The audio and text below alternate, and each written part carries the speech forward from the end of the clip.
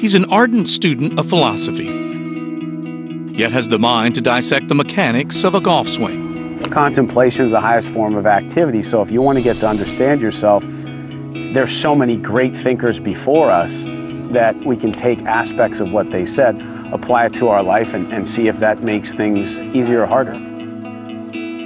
All these principles come from Newton's laws. I'm trying to provide my student with as best a possible scenario for them.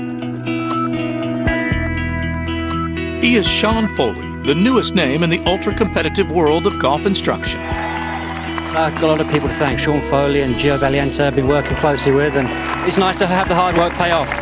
Sean Foley has really changed my game around, and I think he's changed my life forever, so I owe a lot to Sean. Foley has been instructing tour players since 2006, working exclusively with Stephen Ames. Ames' back injury forced him to seek a new approach and simultaneously launched Foley's career.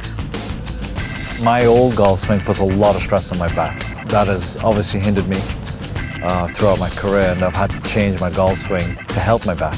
And a lot of it is geometry and physics. Stephen called me end of October 2006 and said, look, I want to come down and see you.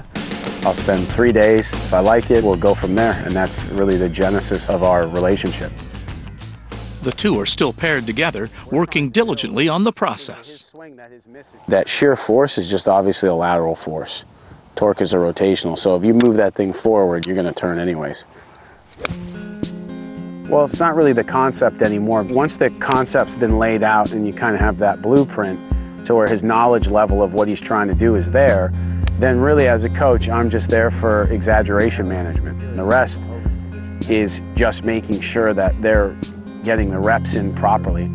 For Sean, it's his ability to get across to people a lot easier than other teachers.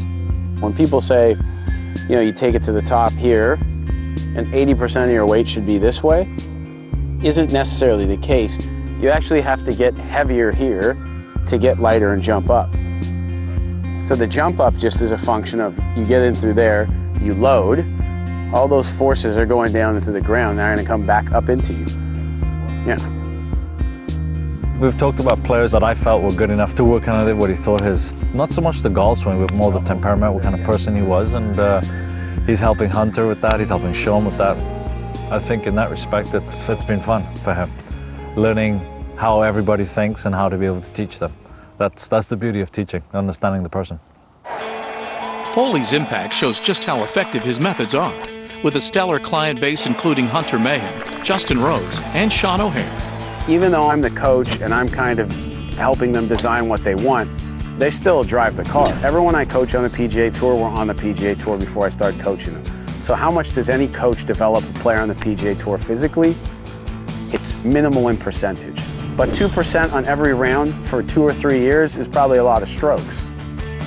Winston Churchill said at the start of the Second World War, to those who much is given, much is expected, and I've been given a lot. Stephen Ames gave me a chance, Sean O'Hare gave me a chance, Hunter Mayhem, Rosie, Parker, all the guys who give me a chance to put myself into a position that I always dreamed about doing. So just saying thank you isn't enough. You know, you have to pay it forward. Once you understand that you have the ability to help people, I don't think there's any greater feeling